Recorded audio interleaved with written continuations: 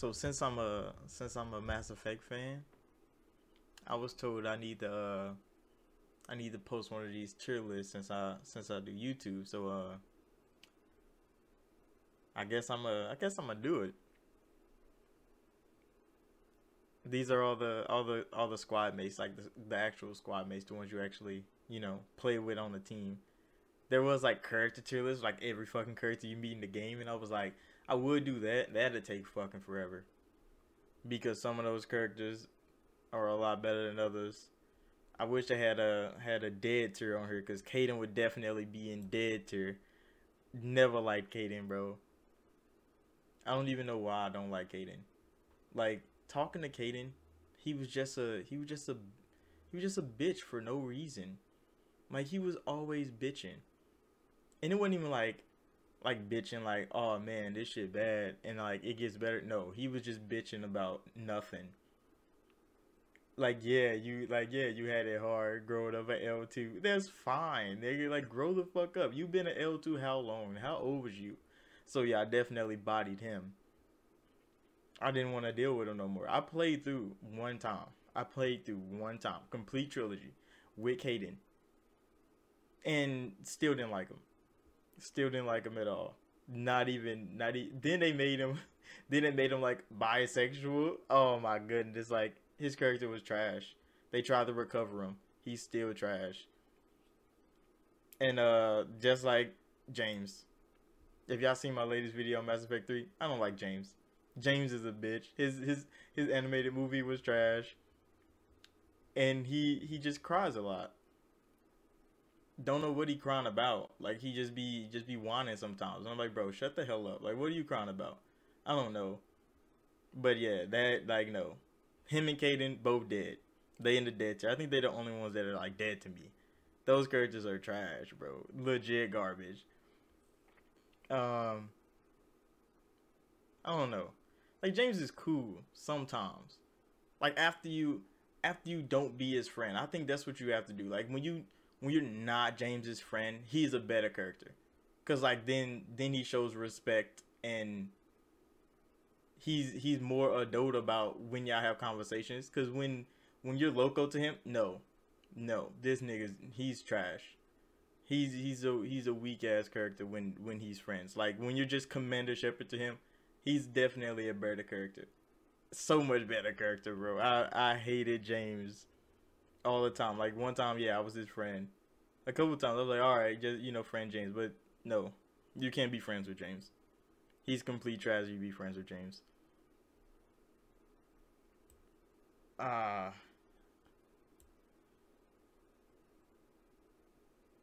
I don't know.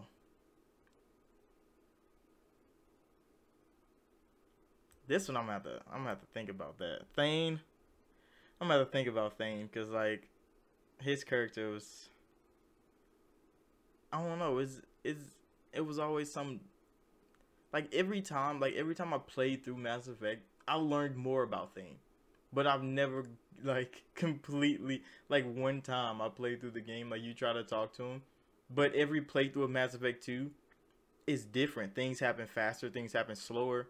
So the progression of Thane is always different for me because he's like a second half game character. Like he's one of those like yeah, like second half game, and I never progressed his character very well. So like I know about Thane, but it was over multiple playthroughs that I learned something different, and it's hard to like tear him like right now. Zaid, that's A tier. Zaid, if he wasn't a DLC character, he would definitely be higher. He would probably be S tier for me. Zaid is like he's one of them niggas that's like I'm too old for this shit, but he's still doing it, and I swear, like when I play the game and I be Shepard, especially when I'm Renegade Shepard, Zaid and Renegade Shepard are like the two greatest people besides Renegade Garrus, and it works so well because Zaid be like, bro, I'm too old for this shit, and Shepard like, bro, I died and came back for this shit, bro. You don't understand. Like both of these niggas been through so much, and it works. He's definitely a Rex. Esther. God, come on now. Or not Rex. What? He's the GOAT. Even when I hated that he didn't get to interact with you in the second game, and I know that was because Mass Effect 1 was Xbox exclusive at the time, and Mass Effect 2 had to be like a clean break from Mass Effect 1, but still connecting. And that's why Erdnot Rex was like that. But at least he got to interact some. He was leader. Like when you make him leader of the Krogan and he up there and y'all were friends. I don't know, because I've never not been friends with Rex and he lived. Like that's the thing. Like if I killed Rex, like if I didn't like Rex and I killed him in the first game, then I wouldn't see Rex. Like it'd be Reeve and none of that would happen. But I've never been not friends with Rex and he'd be in the game. I might have to go play through again and do that. Just to kind of see. Who's next? Tally. Come on now. A1 since day one squad. Tally is like one of the best characters in the game. Damn. Romance and Tally is like one of the most conflicting things for me. Because like she's like the sweetest little one, and I'm like, no, I'm Renegade Chef. I can't really do that, but then sometimes I just like, fuck it. Like, this is what she want. Let's give her what she want, and it's fine. But then I found loopholes around that. And then her and Garrus getting together in Mass Effect 3. I can do that. I can do that all the time. That was the best thing they could have put in the game. Because one of the romance Tally even though is like not good for her. Everybody knows it's not good for her. Because y'all can't eat the same food. All this like subtle levels of no, she like loved the hell out of you. It's so many things on so many levels that like your relationship won't work long term. So when her and Garrus got together, that was great for me. I'm like, hey, throw the assist to my nigga. That's why Garrus, he gotta be S tier. I need another tier. I need a tier higher than S. Cause some of these people gotta be higher. Cause Rex ain't on the same level as them. I think I gotta drop Rex to A tier. He not on the same level as them. Nobody's on the same level as these two characters right here. Impossible. But I kinda got to. Yeah, I kinda got to because like, yeah, I don't have another tier. I need another tier. I don't know how to do tier lists that well, but I need another tier. I mean, Ash in here. I mean, hating Ash is like such a good thing for the game, especially if you romance Ash and then y'all fall out, and then like rebuilding it. Like that made Ash way better. Like just having Ash around, I don't think that worked. She still was cool, but like she was always one of those people, and like she stood by herself. She was one of those military family people. So role playing Ash and like conflicting with Ash the whole time was so good. Romancing Ash was good. It's just like Ash was one of those like stubborn, strong people. Like why do you have to build these walls? But like she built the walls, and you kind of can break them, but they're still like standing firm. Like you can like chip at them, but like they stand real firm. And I kind of like that her character wasn't like that flexible. Like yeah, she accepted some things. Like she got over some stuff, but like she still at the core was the same character the whole time. Unshaken. And when they gave her Spectre status, Unshaken was exactly what she stood to be. I like that. I don't know if I put her A tier though. She'd probably be B. Just leave her at B tier. It's fine.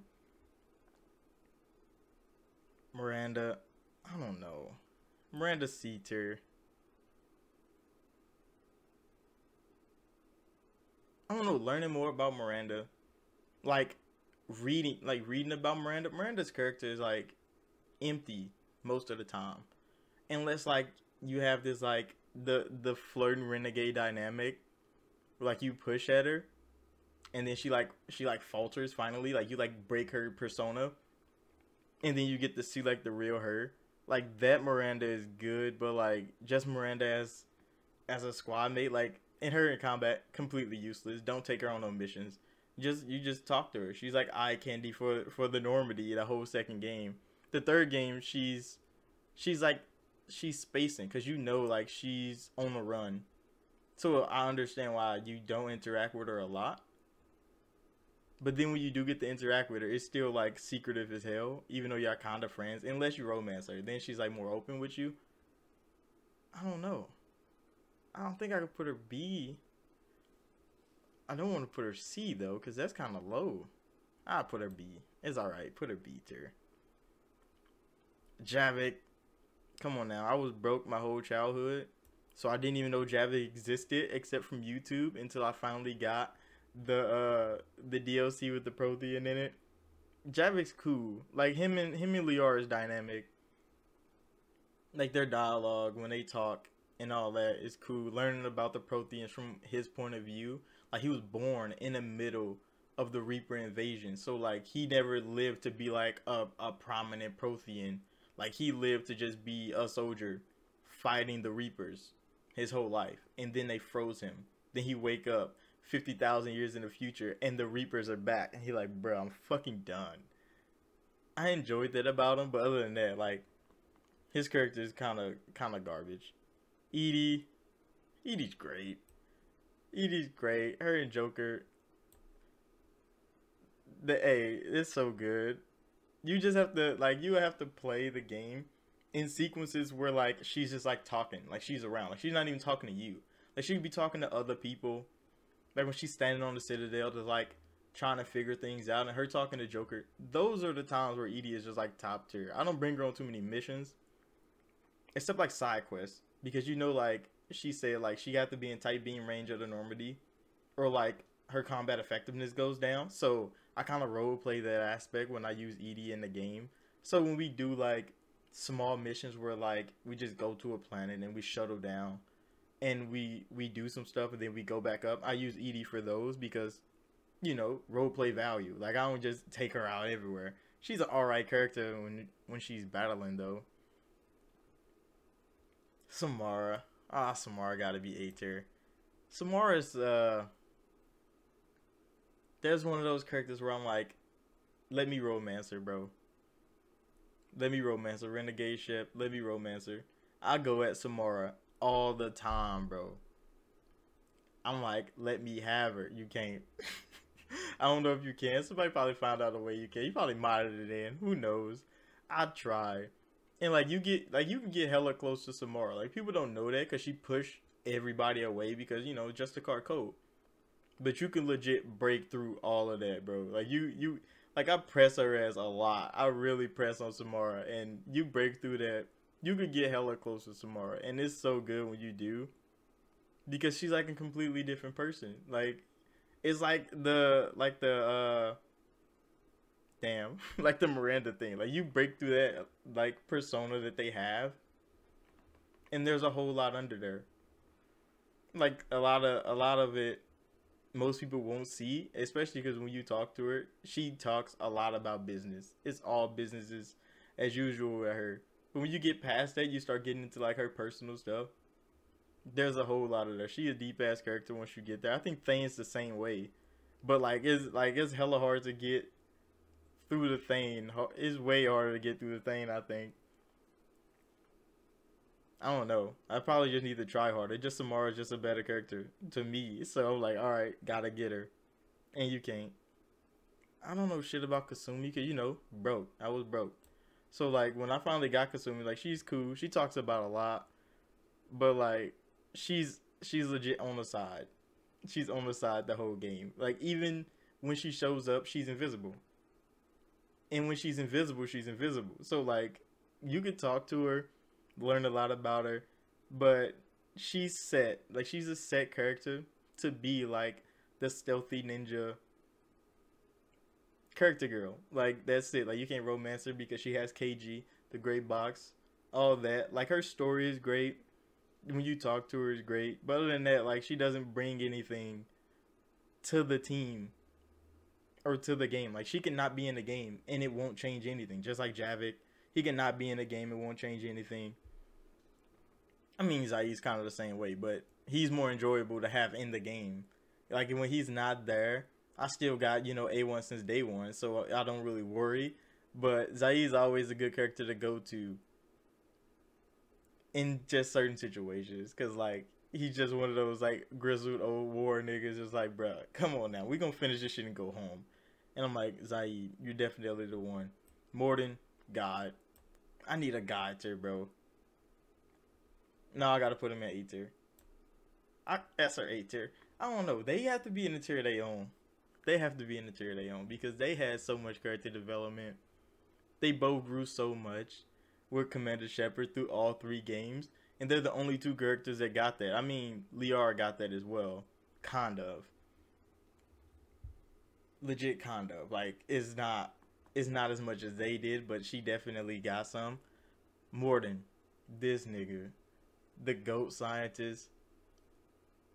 He been through everything. He getting old, and he still gotta be the one. Only he can do these things, and he knows it, and he like, bro, let me go do this, because I can't let nobody else do it. They'll get it wrong, and I'm like, I feel you, bro. I straight feel you. I understand. Legion, my nigga Legion. Damn, I need another fucking tier. Because I can't have Legion that low. Like, he's not on the same level as them, but he's definitely higher than them. I mean, he can be on A tier level. I can put him on A tier level. He's not as high as they are, though. Like, he's in this bracket, maybe a little higher, because Legion was something nobody ever knew they needed. Because, yeah, we had Tally the whole game. The whole trilogy. We had Tally. She talked about the Geth. You kill hella Geth. But you never got to speak to a Geth. And then Legion comes along. And yeah, you can scrape him, I think. You can just not have Legion. You can play the whole trilogy never seeing Legion ever. But, you talk, like, when you get to know Legion, you learn so much about how the Geth have grown since when the Quarians first made them and they fought and exiled the Quarians. You learn so much about the history of the Mass Effect universe through this one robot. Well, he's not one, because he's like a couple thousand Geth in one unit. But he's himself, like he was himself, but he was fighting against it. He was fighting his own growth throughout the two games, the second game and the third game. Like, he was fighting his own growth, and he didn't want to realize it until the end. And when he did, it was like, I was like, damn, folks, like, you really you, and now you're gone. And it's like Legion, he became Legion. It's kind of strange to say it. You have to see it to really understand. But like when he talked to Edie, like Edie talks about herself as herself because she just created, like she became an AI from a VI program that went crazy. And then they altered her and made her into an artificial intelligence. So she became self-aware of herself, like out of nowhere. Something went wrong on Luna base on the first game, and then she transformed into an artificial intelligence. So she was already a singular being, and they just gave her the processing power to be smarter, to learn more. Legion became singular, but he always kept himself with the consensus so he can feel whole, even though he was already singular. It's crazy. Legion's character is so complex in so many different ways. And you learn a whole lot about the whole world from Legion's point of view. And then it's the body thing. Because, like, all the Geth that you kill, you don't kill Geth, essentially. And Legion tell you that, like, oh, they're software. Like, they just download into more hardware, and they back on the field. And that's what made the Geth so strong. But Legion was killable. Well, it was damageable, at least. Because, like, Legion kept his original body from original creation Legion. And when he got injured, he tried to fix himself with old Commander Shepard parts. And you ask him about it, like, bro, why you weld my armor pieces to your body? And he like, he don't know. Because he was himself. But in the consensus, he's Geth. And yeah, he fixed himself because he didn't want to lose himself, even though he's Geth. It's crazy. Like I could talk about Legion for hellas. Jacob, Jacob's all right. Like I wouldn't put him at the bottom with these two. Jacob was just like, I don't know. He was just a casual soldier nigga.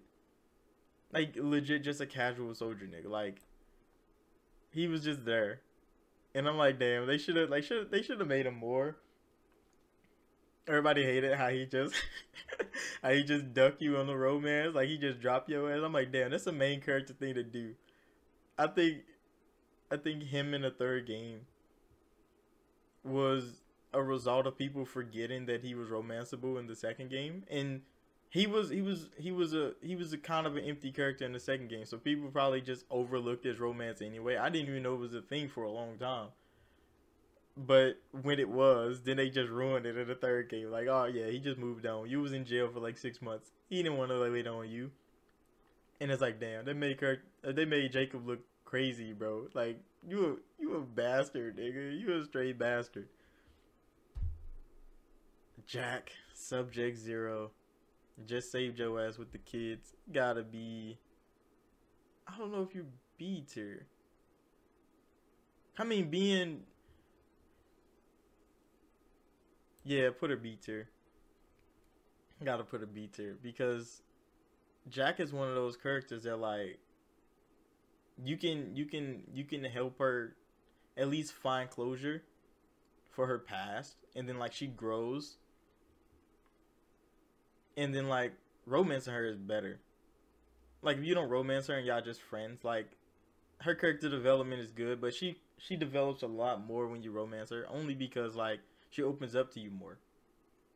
She's like it's a personal deep thing with Jack, and when you don't have that connection, you don't get all of her, and I understand it. Like that's good writing, even though a lot of people would see that as like a weaker character.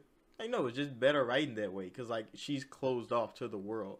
Like even when you get slightly closer to her as being friends with her, and like you get at least some connection with her, like that's a whole lot more than everybody in the universe is getting. And yeah, when you romance her, it opens up all the doors. You get to talk to her, see her in so many different ways. Y'all have fun at the shootout in Citadel DLC, the party, giving you the tattoo, like all of that stuff is like this deep in the character development that everybody can't see. And it's good that everybody won't be able to see that unless you invest in that, which is great. Liara, goddamn Liara, you gotta be like up here. Cause these three, I mean, Liara is a little bit under them though. Cause A1's day one team is like unmatched. Then there's Liara. Liara can be above them sometimes. It depends. Cause like when you romance Liara, no matter what shepherd you are romancing Liara, it's definitely worth it. And I think it's the only romance that I go to like just on a normal playthrough. Only because it works so well. I don't even know why it works so well. I think it's just written to just work that damn good. And you find out so much about her whole family history, her world, her character growth between the three games is drastic. I'm talking about you go from little archaeologist, legit stuck in a dying fucking planet, saving her with a mining laser, to legit shadow broker. And when I was broke and I didn't understand how she grew, and I was like, what the fuck went on? Like she just went savage out of nowhere. She went fucking savage. You wake up in the third game and now she this bad bitch savage, and you're like, what the fuck happened to you? But I like it. But then like, you know, I got older, I got to be able to buy the shadow broker DLC, and then you watch her grow into the savage that she became. Like you talked to her a little bit in the Mass Effect 2, just to like see like, hey, like she's definitely not the same little girl from 2 years ago that you was saving off that planet. Like no, like she's grown. And then Shadow Broker just showed all the growth that she had. How everybody else seen her, you finally got to see her like that. And then you see her back in the third game, complete savage, straight bad bitch tier. A1, She's always at the top. Grunt. My nigga Grunt. Oh, that's my son right there. Meliora and Grunt every time. He gotta go to A tier though. Because yeah, Grunt is like, yeah, just my son.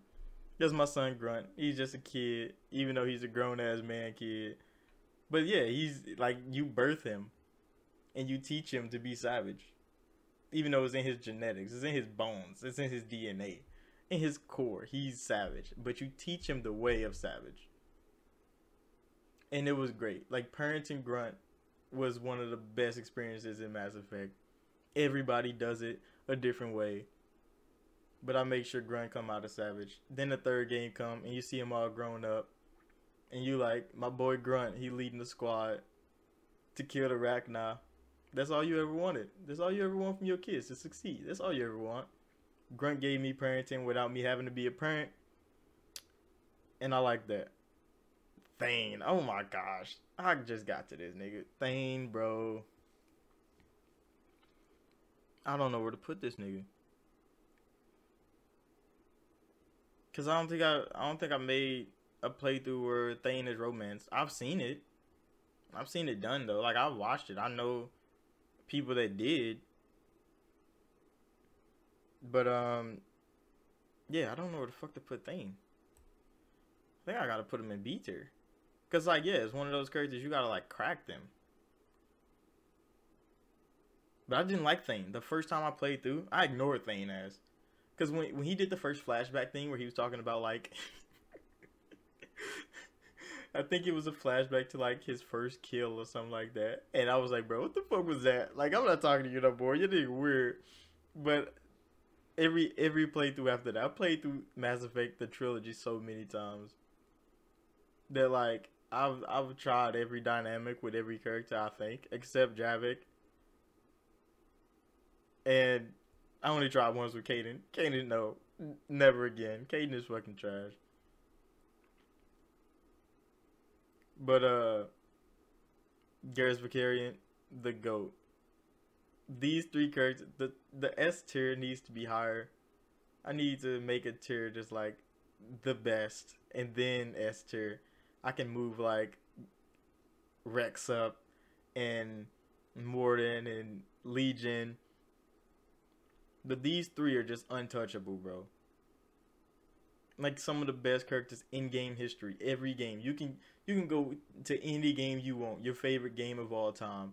These three characters are written and scaled better than every one of those.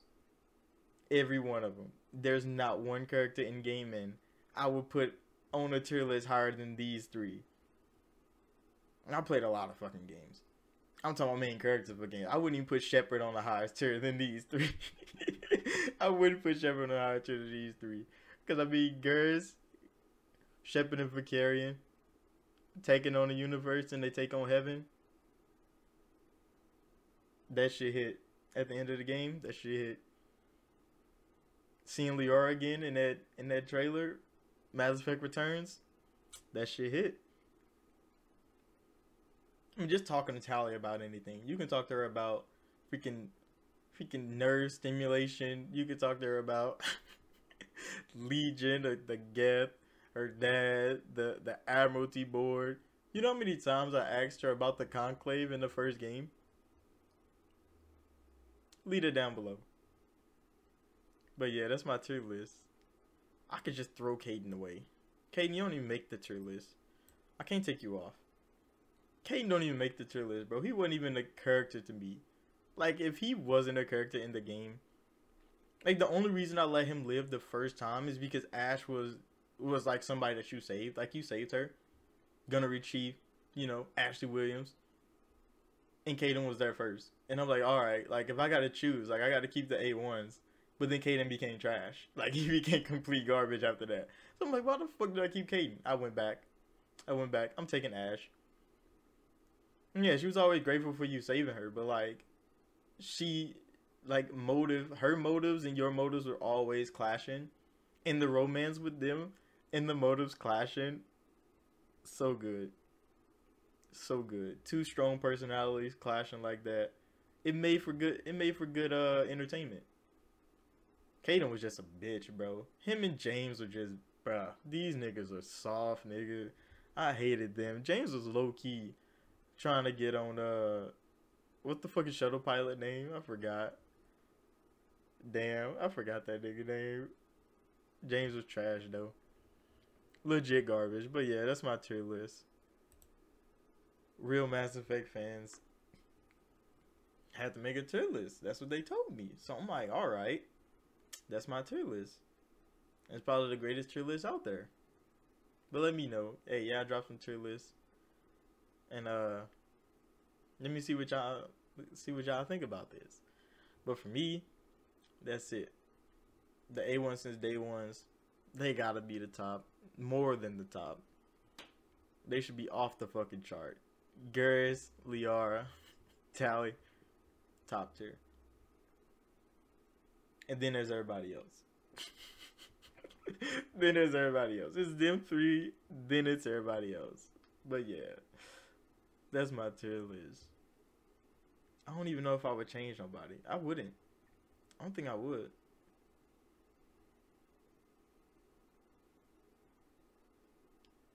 Yeah, I don't think I would.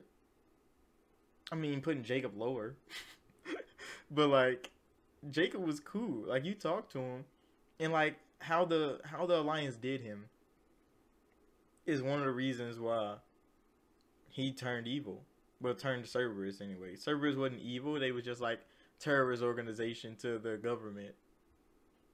Because they like, bro, you did us wrong. Everybody in Cerberus got done wrong by the Alliance, and they turned Cerberus. Even Commander Shepard. So it makes sense. I understand. But yeah. Let me know what y'all think in the comments. And I'll see y'all in the next video.